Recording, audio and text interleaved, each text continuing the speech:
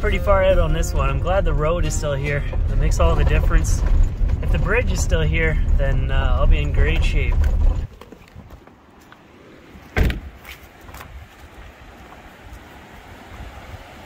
Oh, you can't win them all. That looks like a swim.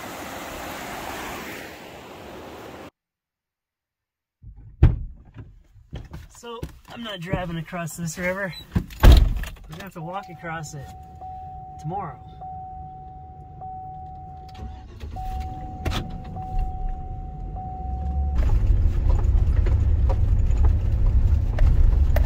So this right here will be my trailhead tomorrow. I'll bushwhack down through there to the river and see if I can find a good place to ford it. So yeah, I got some firewood, and this place is also a mess. I gotta clean it up. I'm gonna miss being able to come out to places like this. Not too long.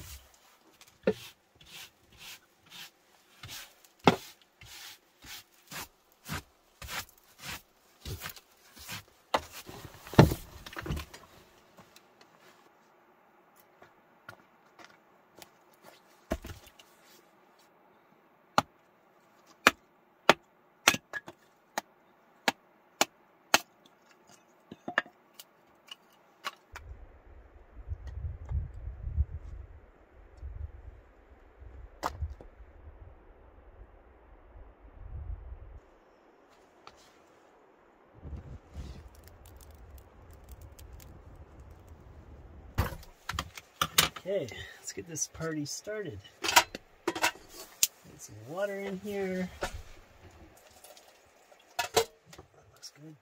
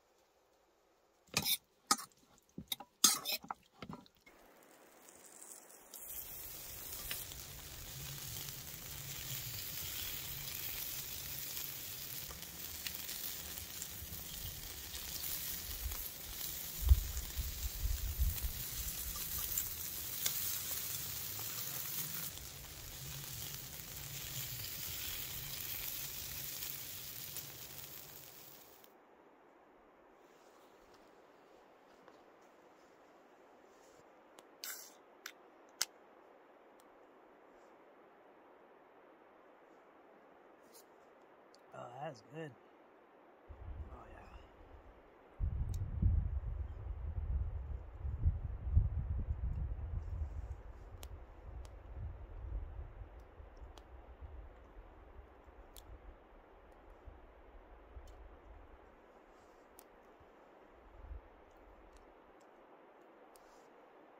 These wings are amazingly good. I'm just paranoid that a bear's gonna sneak up behind me and try to steal a couple of them.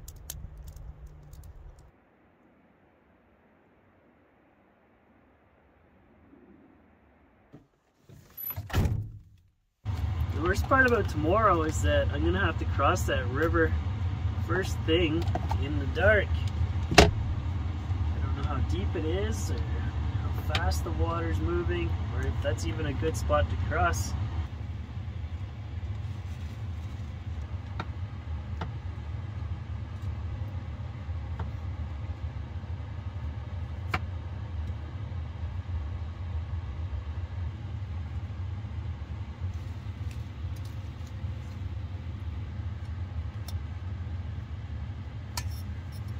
I've been staring at the map. I can't figure out what to do with that. So tomorrow I'm just going to start hiking towards Iconoclast Mountain.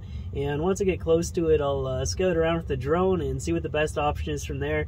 Even though I tried to carefully plan out that last hike to Mount Monashee, it was the drone that I was following around out there. And it did take me to the right place after all. I did some research. It turns out you are supposed to go up that glacier, but preferably at a better time of the year and not alone.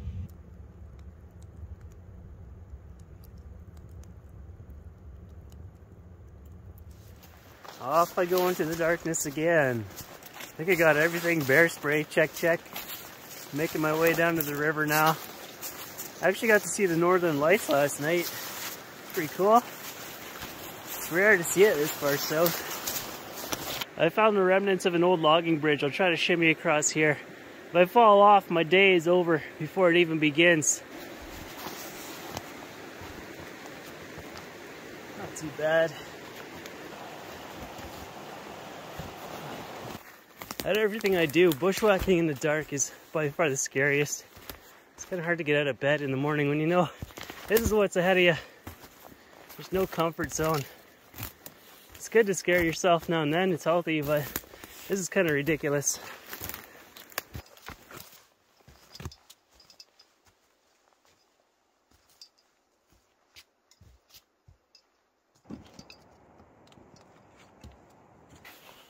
Big pause.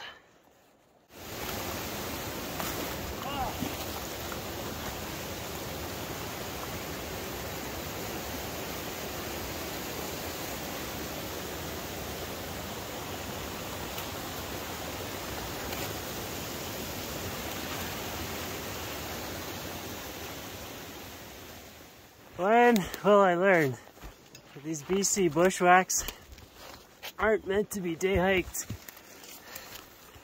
This is intense. I'm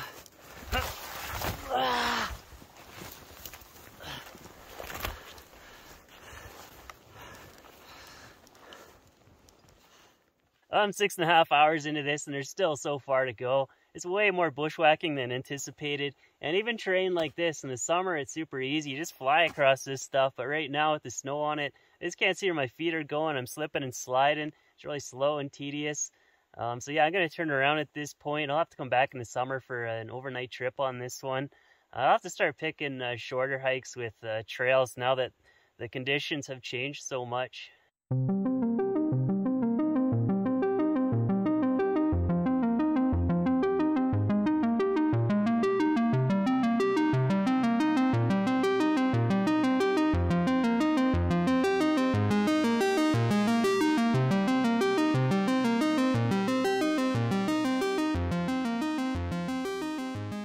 And just like that, summer's over. I had a good one though. I think Mount King Edward was the craziest. Just being way up there on those ice fields was unreal. And that last part of the climb still makes me feel queasy when I think about it. There's a bunch of other good ones like Mount Sampson. Skiist was fun because I could use my pack raft on that. And Eyebrow Peak. Karnak was a lot of fun. I like those ones that you have to solve for yourself. The last part of the scramble on that was pretty amazing, just looking down on that glacier. Yeah, I've been in this same routine for a while now. I think it all started with the crock pot. I'm kind of wondering if there's something else I can do for a while, keep myself busy through the winter. It'd be so great if the border was open. I'd be down in the States, cruising the desert right now if it was.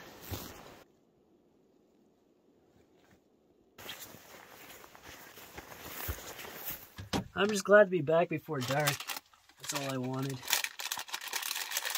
These are really good. I originally bought it for a camping trip, but I've kind of got addicted to them ever since.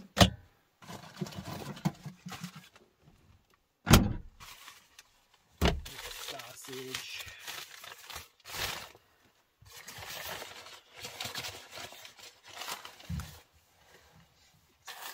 That was a 12-hour hike. I think it would have been at least 16 and a half to get it all done in one day. Maybe it's doable as a day hike on a good summer day.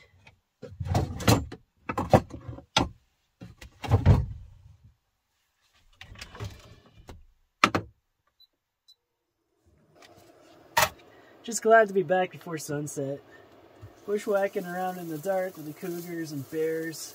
No thanks. I'm good.